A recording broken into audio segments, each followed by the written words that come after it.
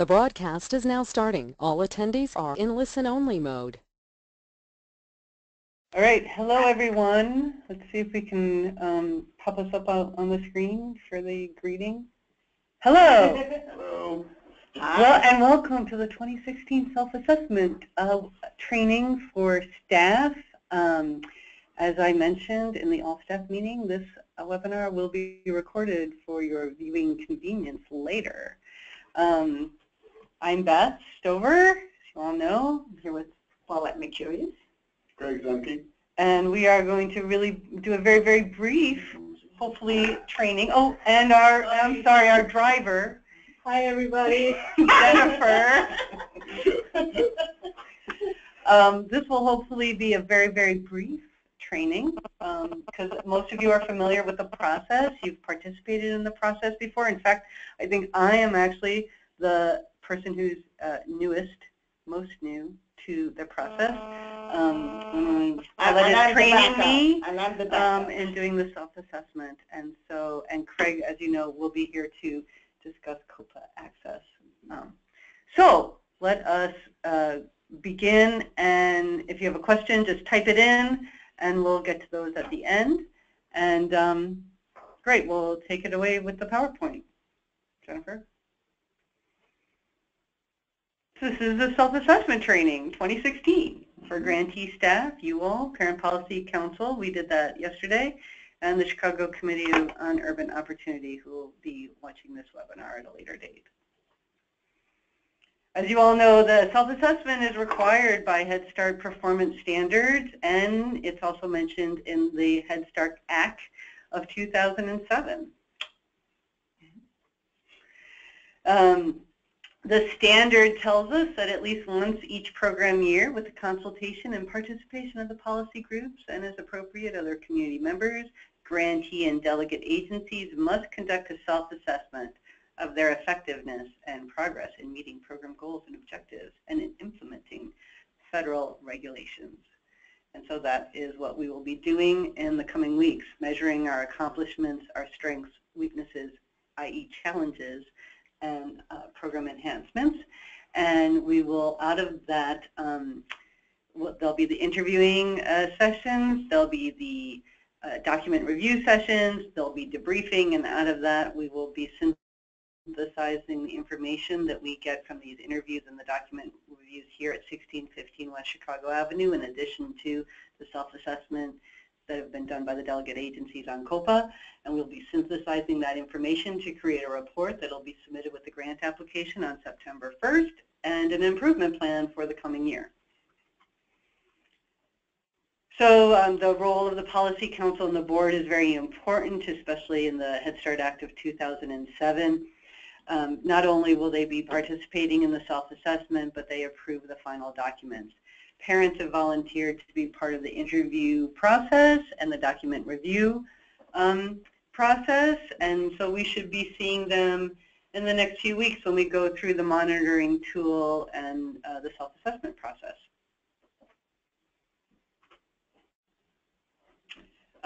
So in getting the process ready, we've specified a time schedule that's going to be at the end of this presentation, the time schedule. We've selected team members, so Paulette, Elaine, and I are sort of the main self-assessors here. We've reached out to some of the other divisions for some assistance and some objectivity. Julia Talbot from Policy, who does all the department's RFPs and other assorted tasks, will be joining us. Darlene Perez from Fiscal Audits, who some of you may recall once lived in Head Start, early Head Start all the time, so she's a great resource. And Darlene Jones-Lewis, who is my former colleague from the grants unit, who's going to be working on the Start grant from now on. She'll be participating as well. So especially for Darlene, I think Darlene Jones-Lewis, this is going to be a great learning opportunity, and so that's great that they're helping out there. And like I said, members of the CPPC will be joining us for the interview process as well. So everybody needs training And then we go into the process and we do interviews and we do document reviews and then we do the briefings. I will be writing up kind of the summarizing what happens in those meetings and then synthesizing some of that, analyzing it, and sharing findings, and from that developing and implementing an action plan which will include goals and objectives for the coming year that address findings. And of course every delegate agency has one, an improvement, a self-assessment improvement plan, and we will have one that is grantee-wide. Okay, and here we have the timeline. So it's a pretty long process. We did a delegate agency self-assessment training on February 26th at the King Center. WKU provided that training for us. Then the delegate agencies did their self-assessments from February 26th to April 15th, which was the due date on COPA. April 15th, delegate agency assessment due date on COPA. At that point, we review the self-assessment results. I think some of you all have gone in and figured out where that is, and Craig is going to be here to tell us a little bit more about accessing the COPA delegate agency self-assessments. So then we had CPPC, the Policy Council Self-Assessment Training just the other day on May 25th. I'm sorry, what? On May 25th? 2013. Oh, wow, flashback. All right, 2016. Don't be confused by that 2013 there. Then the CCUO, we're going to maybe be participating today, but it turns out that they'll be participating in a later date in the training. Staff training today for you all on the 27th. And then on the 1st through the 16th, we'll be actually conducting the self-assessment, the interviews, the documentation review, and the like. And then, next slide. Then I will be drafting the grantee self-assessment report and improvement plan with input from everyone and from parents and board members. And then that final plan will have to be approved by the Policy Council, and it'll also have to be approved by the board, the Chicago Committee on Urban Opportunity, who functions as our board, and then it gets submitted with the base grant application on September 1st. So we use the monitoring protocol to conduct the self-assessment. So there, just as with the coming up federal review, there are those 5 areas: environmental health and safety, comprehensive services and school readiness, or SEIA, leadership, government, management systems, and physical integrity. And so those will be the 5 areas we'll be looking at, and we'll be pulling the questions out of the monitoring tools, especially using the HISKI, that short guide, as our template for those. The self-assessment is a data-driven process, and it provides us the opportunity to look at the program for consistent data messages from across all areas of operations. So in addition to the interviewing process, there'll be like a document review, and some of the documents that will be included in that review will be the PIR, outcome data, enrollment and attendance data, staff qualification data, and the like. And we'll be looking at those data points to highlight our strengths, our challenges, and try to set goals and objectives to address areas where we find challenges or weaknesses. So this is really, the thing to keep in mind is this is looking at what we do here at 1615 and trying to understand what our strengths and challenges are, which is often monitoring and this overview and the collection of data and the like, and figuring out what processes we can put in place here that may address some of our shortcomings. Okay. With the end result, of course, of goal of supporting and implementing quality services for children and families, and looking again, it's just sort of repeating some of the things that we do here, which our focus is on, is like ensuring that there's shared governance systems, ensuring that program plans are in place, other planning materials are done in a timely fashion, that everyone's being communicated with, that our record keeping and reporting is timely and accurate, that ongoing monitoring is taking place on a regular basis and is being followed up on, the human resources are being managed, and that our fiscal house is in order and controls are in order to ensure that federal dollars are being deployed in the most effective manner. So again, we'll be looking at us, the grantee, to see how we implement comprehensive services to prevent health problems for children, to track child health needs, developmental needs, to make sure that every child is receiving an individualized program that meets their particular needs, that those children who are in need of an IEP or specialized services because of a suspected disability are receiving them, to ensure that parents and governing bodies are participating in the creation and implementation of the school readiness goals, and program goals, and that parents can be involved in all aspects of the Head Start program. Okay. Oh, and also that families have the opportunity to take an active role in community planning and advocacy, that our approach to URSEA meets the needs of Head Start and early Head Start families and is responsive to the community needs assessment, and that we ensure that facilities, materials, equipment, transportation are supportive of learning, timely, reflect different ages and stages of development. Paulette? Nothing? Okay. No, I just wanted to add here, we're also looking at how that was in? No. Go ahead. We're also looking at how what the agencies have done, there's individual self-assessments that have been uploaded into COPA, and how they have assessed their programs and how we are going to respond to a citywide, whatever findings that we have found in their self-assessment, and incorporate them into what Beth will be doing, into what Beth will be doing when she writes this up. So once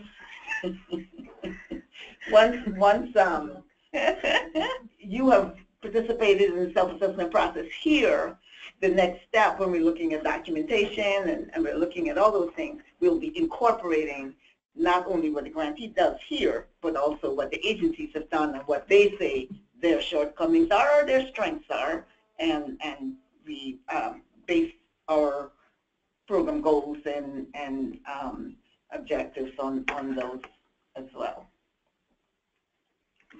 Okay, moving on. Right, and so this, I think, summarizes what Paulette just sort of said, how we'll be writing it up and synthesizing, writing things up, and then coming up with short and long-term goals, creating an improvement plan, and submitting it for approval. It also informs the training and technical assistance plan that also gets submitted with the grant application. So this, I believe, is the form that is used to write up the self-assessment results, the findings. So you have an area, and it gets connected to the standards. There's a finding. For instance, in this case, the finding was, I suppose, that the program was not ensuring that the children had an ongoing source of health care. There was weaknesses in ensuring that all children had a medical home. So in response to that finding, as part of the improvement plan, tasks and activities are determined, timeframes are set, responsible staff are identified, resources that can be used, the documentation that goes with the resources, and then there's a status completion update.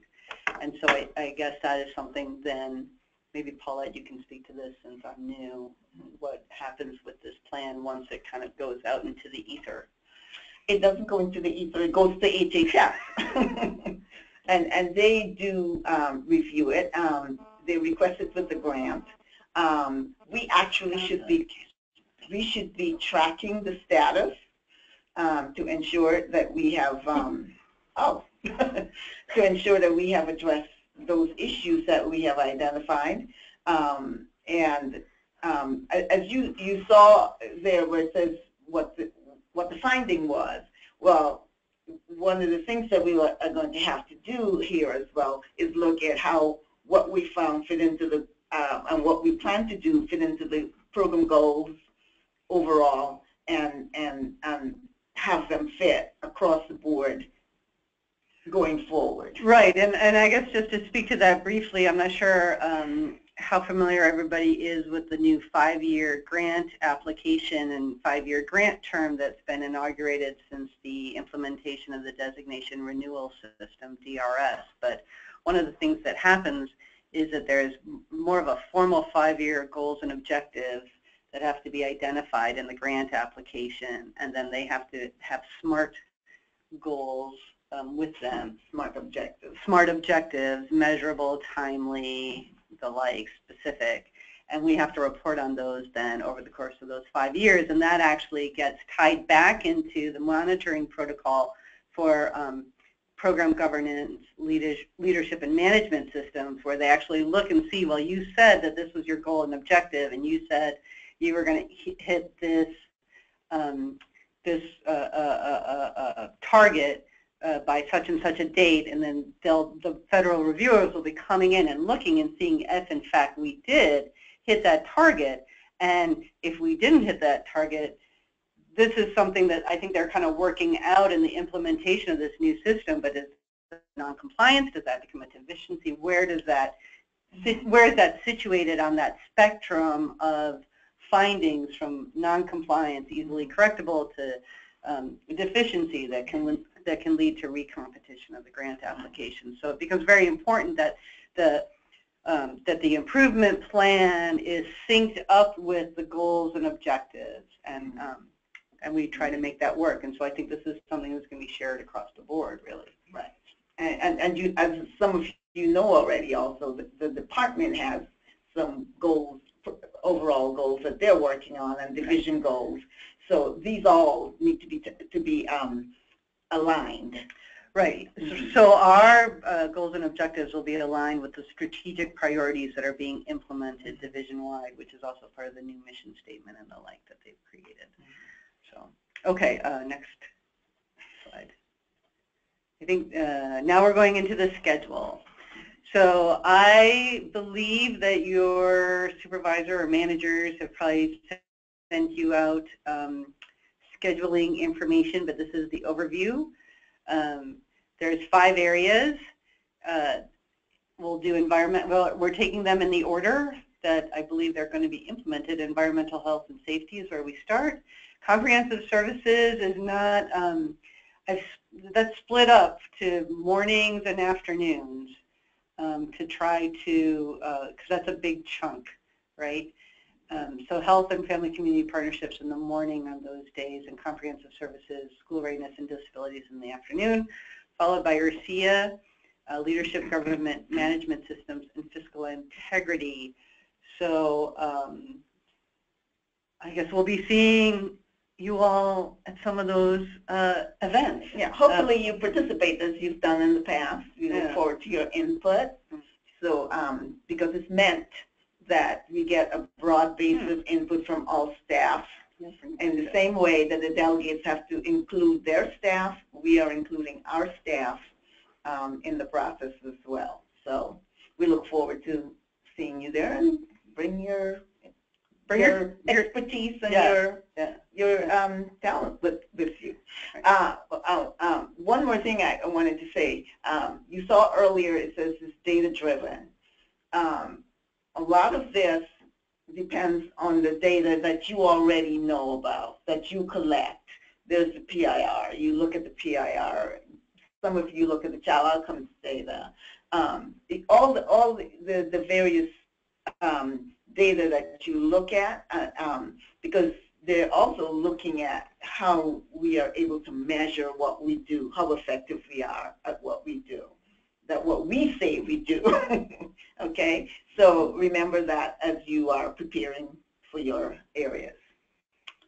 And this, now the PowerPoint I think will be available on. Does that get made available, Jennifer, with the webinar?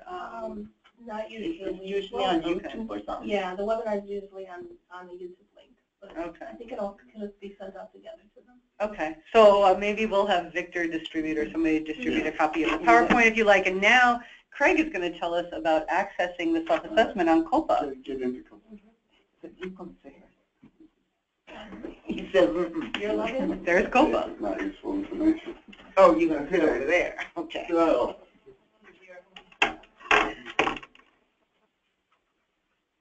by this point, because you noticed, you saw the list of the deadlines, you noticed that agencies were supposed to have already submitted their own self-assessment, so that process should have been completed at the agency level and entered into COPA by now. So the place to put that is under the monitoring tab. If you go under the monitoring tab, and everybody has this, I checked. So you go under site monitoring. I don't know why it defaults to my tab. That's not useful. It just tells you what you didn't do that you said you were going to do last year. Beyond that now. So this is this year. It's the site monitoring tab, and it's got a list of everybody that's in there that you have access to anyway. So under agencies, you pick somebody. Who should we pick on? Small. Somebody small. It's usually pretty good. I don't want to pick on somebody embarrassing. I bet Northwestern's done it. What do you think? Yes, probably. Yeah. Okay. They don't So, have any issues. Kind of. One enrollment. Yeah. So here we have because the self-assessment is so long and there's so many standards, as you're well aware, this has actually been broken up into 7 tools in COPA. So they're reporting under URCIA, Child Development and Education, Child Health and Safety, Family Community Engagement, Fiscal Integrity, Management Systems, and Program Governance. So the reason this is a good opportunity, you see the one that is not green? It's a duplicate, and that's because the tool, the visit, as they call it, got started twice in COPA and couldn't be deleted. So they have a fiscal integrity in there, and it's fine. I just don't want to get rid of this right now. But I'm glad that that's here, because that shows you this, when it's a blue link, this is what it looks like when it hasn't been completed yet. So if any of the agencies haven't done all of their self-assessment tools, when you look in here, you'll see it still looks like this. But when they've marked it as complete, it's green like this, and you can't get at it through a link anymore. You can view what their self-assessment findings were by clicking the Children's Services next to it, and then opening the tool. So it looks like this, and then you can see each section. They're organized either by performance standard or by section of the Act, and then for each area, the agency has marked themselves as compliant or not compliant. Now this one is almost too good. Too perfect. Yeah. Because we don't have, there's only this one component area finding, and they haven't put much information. They're under enrolled. They're under enrolled. That's all the they only gotta say. issue. And they're also supposed to say what documents they looked at in order to determine whether they're in compliance or not. Here. So here's Albany Park. I want to go into what's in here, but you'll notice that they found non-compliant areas. Some of them under fiscal, some of them under URCIA, and so looking at this, then it will identify which areas and what's going on with those. So far, we've identified their governance area here. This is community assessment was not updated, and that's put in here. They do not have an action plan identified, which they may have submitted or uploaded some other way this year. Typically have one. They're supposed to have an action plan in here. Okay, so here, Child Care Society here, they have found areas of non-compliance and put action plans in place. So Good. these are the status of in progress, ongoing. Verify complete, this means that there was a physical environment issue, they put a plan in, addressed it, went back in, and so this is what it would look like if they really did the self-assessment well. So the verified complete means that somebody else has gone out and verified that No, that it means happened? that they used to be an in progress, They were working on it. Right. and then they addressed the plan said something like, we're going to fix the gate at Hyde Park, and then they fixed it, and then they went back in and it said, we fixed the date on this date, and then if you look in there, we can see what it says. Yeah. But again, you want to? Yeah, let's. Why not? Okay, so this is what that looks like. See, Or just medication boxes. so they put it in, they needed medication boxes, gave a due date of 4/29, they completed it as of 4/15, and they put it in there and marked it. All right. That's complete. So that's how the action plan works. If you look at an area that has more than one finding in it, like this one, then when you click through to Children's Services, you'll see the first screen you will have the non-compliance indicators. Ooh, another community assessment not conducted. Yeah. Screening and assistance needed. So this is why they do it agency by agency, but when we're compiling this to look at these for our self-assessment, if we've already looked at 2 agencies and seen 2 people say your community assessment is completed. If that's already a pattern, we have several more, and then one of our items would be we need a better system to do community assessment in conjunction with the agencies, because several of them said that didn't get updated. So, or monitoring, or give them a due date. That helps. That's why we do this the way we do it. The agencies have done it first. Their findings should be in there, so we can compile them and see patterns and then comment as an overview on the system based on the data that we've gotten from the agency, and determine what our first actions would be. Yep. Great. All right. Makes sense, everybody? Yeah. Can we do one thing? Can we see how did they determine that they're out of compliance or in compliance? For which? For anyone. Are they filling out the documents to review? Okay. So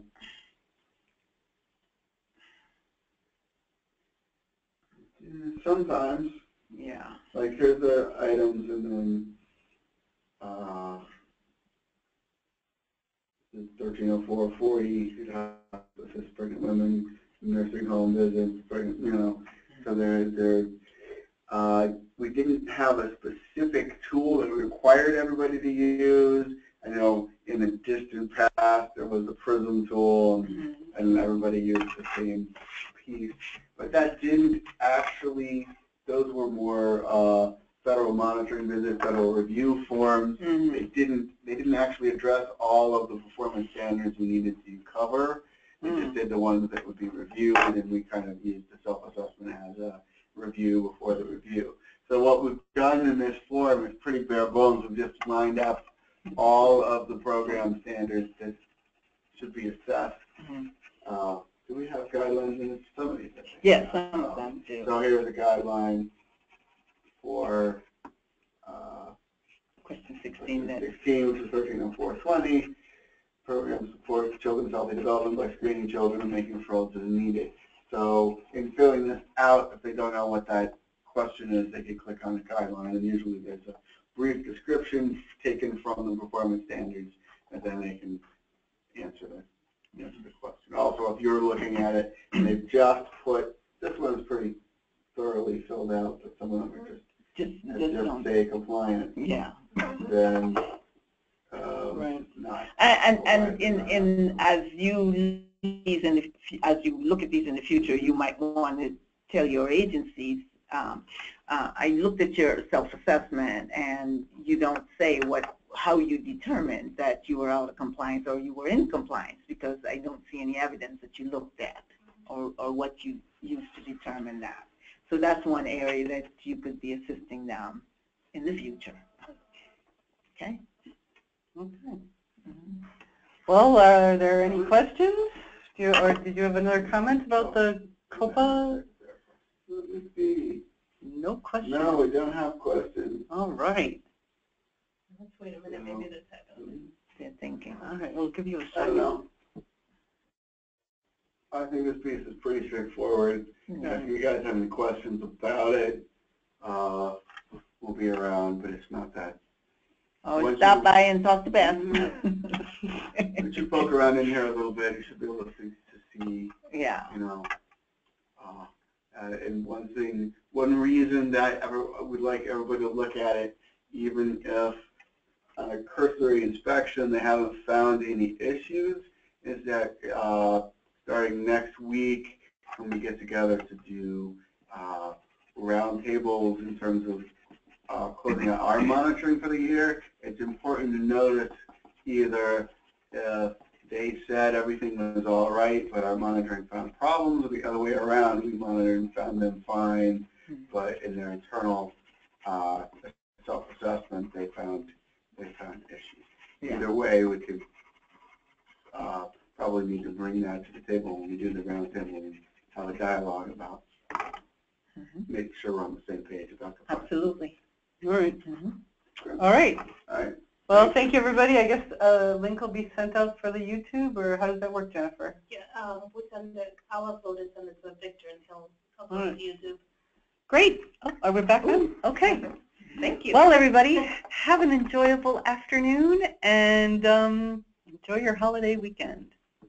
Thank you.